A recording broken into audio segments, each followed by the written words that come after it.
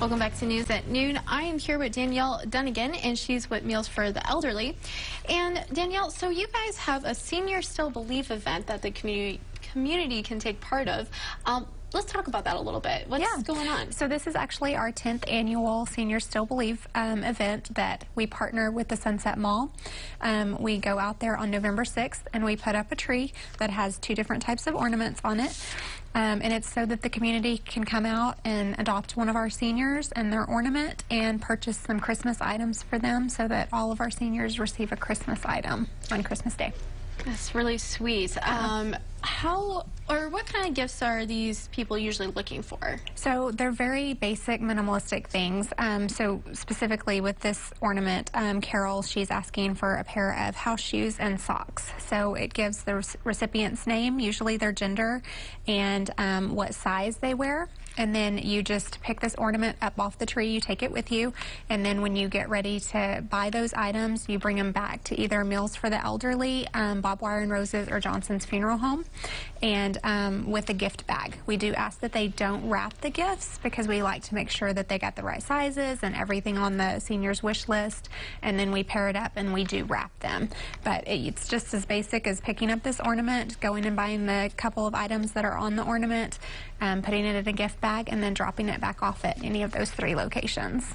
So tell me what this means to the people that are receiving these gifts. So for our seniors, a lot of times our volunteers are the only ones that see those recipients throughout the day.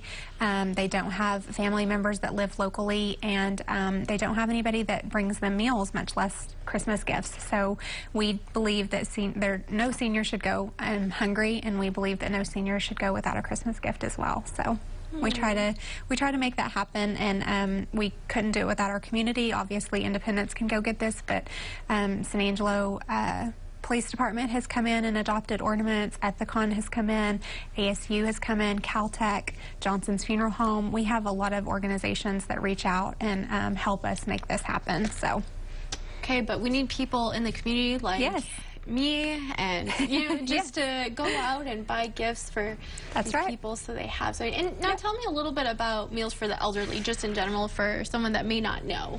So Meals for the Elderly delivers approximately 750 meals per weekday. And then to homebound seniors and disabled here in the Concho Valley and in the miles and outlining areas as well. So, okay, so you guys make them, right? Yep, we make them every morning fresh, and then we have 50 to 60 volunteers that come and pick those meals up and deliver them to each one of our recipients' homes. So it's not only the hot, nutritious meal that they get on a daily basis, but they get that personal contact so that we can ensure their safety throughout the day. Okay, and if someone did want to sign up for that all the applications and everything is on your website? Yeah, so there's different opportunities to volunteer. You've been volunteering, so it's good to see your face. But you can volunteer in the office, or you can volunteer as a driver or even a substitute driver if you're not available. We have a lot of companies that come in, like HEB and Caltech, and they adopt a route once a week or once a month, and then they send an employee a different one each time so they can see what our program looks like to come out and deliver a meal. Well, thank you so much, Dannielle. Thank you for having me.